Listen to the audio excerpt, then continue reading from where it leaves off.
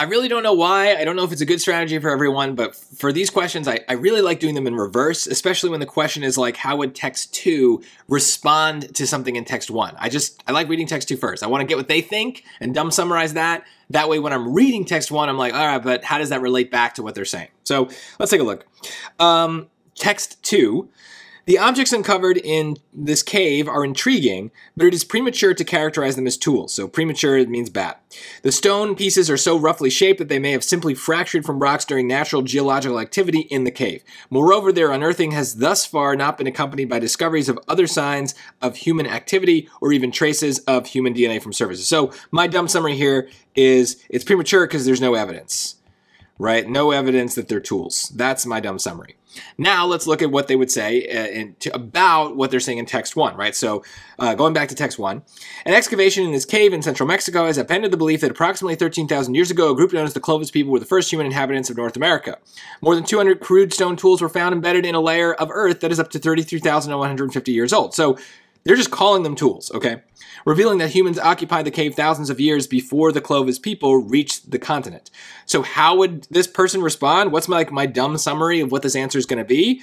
Is they're not tools, right? That's the thing, is they're saying they're tools. They're not revealing anything because they might not be tools. So let's just take a look at the answers.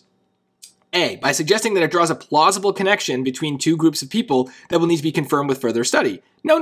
Some people are going to look at the end here and be like, oh yeah, text 2 is saying we need more evidence. But no, he's saying there is no evidence right now that any suggestion that this is a plausible connection is wrong, because he's saying they're not tools, they're just rocks. So there are no people that use these tools, they're just rocks. This is a good example of how if you say like, okay, basically text 2 is going to disagree, right? That's the most simple dumb summary here. Then A is wrong, because A is saying, I kind of agree, right? I kind of agree, but we need more evidence. But I kind of agree is not the same thing as I disagree. So that's why it's wrong. B, by asserting that it rests on an assumption about the stone pieces that is not sufficiently supported by available evidence. Well, there's no evidence. Like, it's literally the same thing. This is definitely it. But let's look at C and D.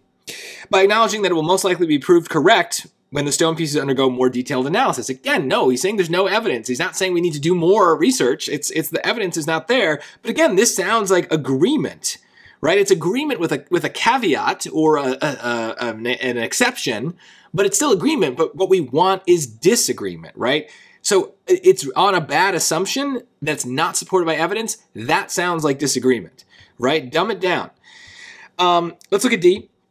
By pointing out that it fails to account for evidence that the Clovis people were active on the continent as early as is commonly thought. So I don't even understand that choice.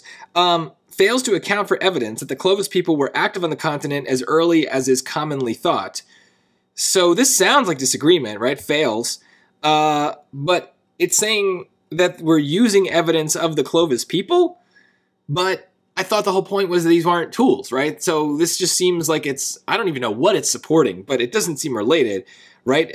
Make it about the tools. This is about the people. So if anything, this is one of those like main character issues. The main character of their disagreement is the tools. The main character of this choice is the people themselves. I'm not interested in that. What do you got to say about the tools? That's the disagreement. So D may be closer in terms of just agreement, disagreement, but B is definitely hitting both aspects of our dumb summary. They disagree, and they disagree about the tools.